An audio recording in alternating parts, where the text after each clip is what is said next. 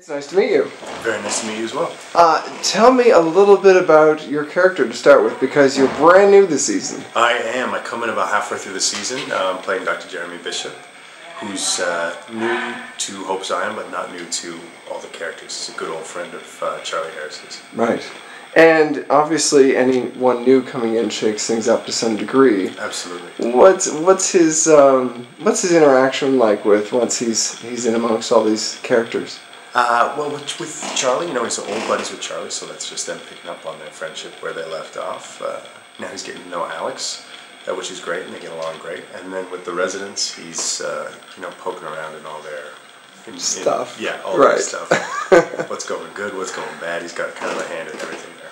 And it's kind of nice as a perspective for Charlie for us to kind of see someone chummy with him, because to some degree he's sometimes quite separate, almost. Yes, because a lot of the people that he's chummy with, the rest of us can't see. Yeah. So it's nice to have like a real live person for him to hang out with. Just have a bit of like lightness and history, You're almost kind of a new in to the character, really. I mean, the way he's going to interact with him. Yeah, sometimes when you see someone, especially someone from someone's old life, or from their past, it opens up a whole new side of them, which is great to see.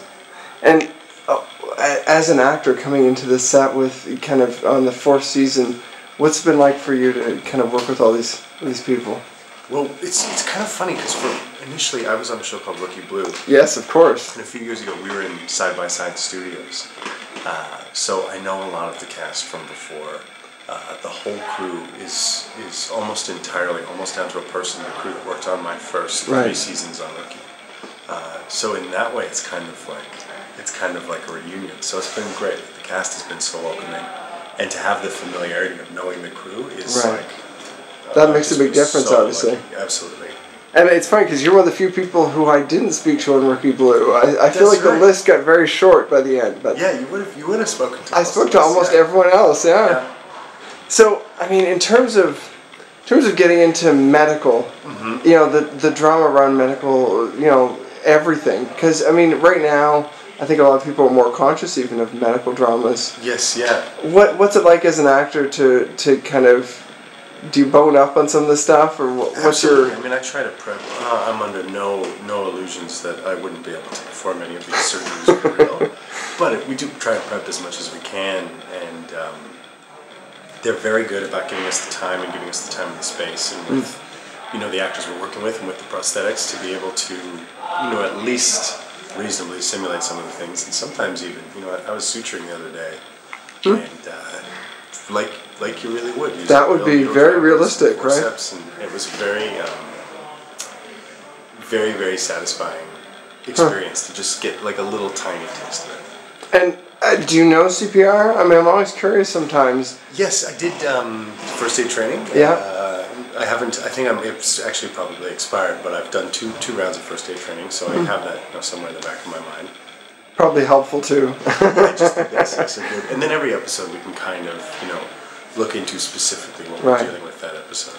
And do other actors kind of like, hey, you should know this for kind of? It's the best. Oh, it is. Like Erica and Michael have been so helpful because they've been doing the show for so long. Right. I end up in a surgery with them and they're like, oh, this goes here, this is this thing, we do this with this, you can put this through here, here's a shortcut we might use. Like it's amazing. Everyone's been so great with that.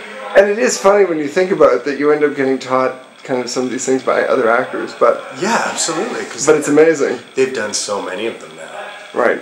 And I mean, it does certainly lend itself to kind of what the show is about, though, at the same time that you're learning from the people actually doing it. Yeah. It is. I mean, but that's kind of the cool thing about, I think, the Toronto kind of network for making shows. Yeah, yeah.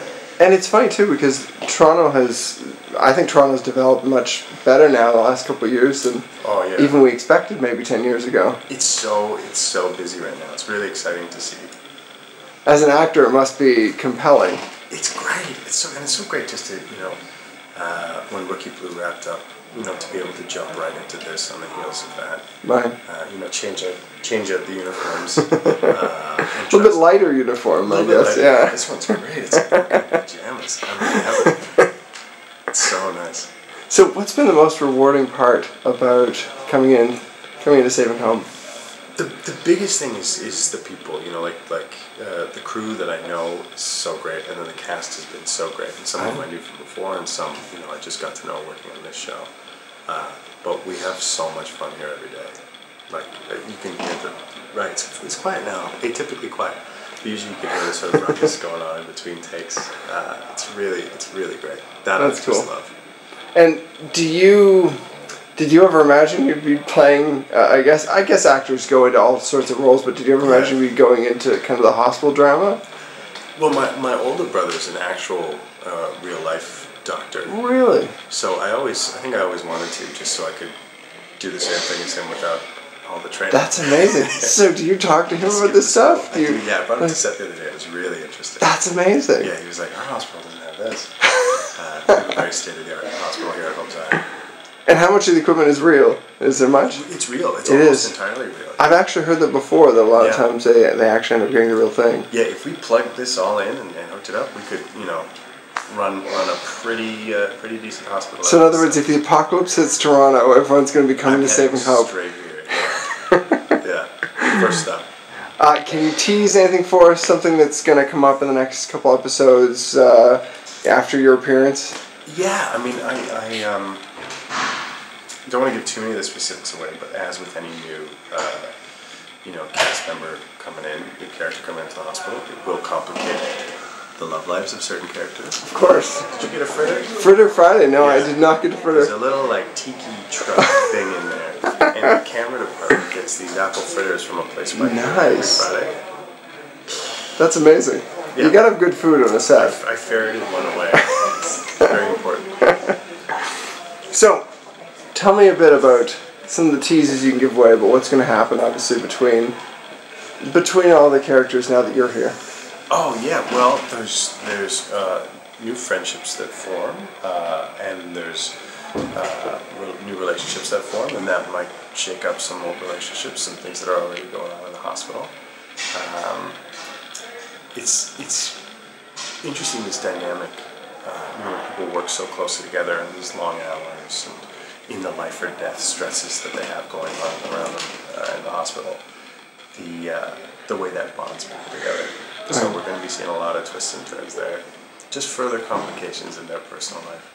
Well, the last thing I have to ask, it's something I've always meant to ask, is what's his coping mechanism? Because different characters, different people in real life, obviously, have different coping mechanisms for what they're confronted with. Yeah, I mean, like a lot of them, I think Jeremy Bishop has a measure of professional reserve. And this episode we're filming right now, he's really just gunning for some shots of tequila at the end of the day. I think that might be his go-to. Cool. Well, thank you very much. Awesome. Thanks. Pleasure talking to you. Nice chatting with you too.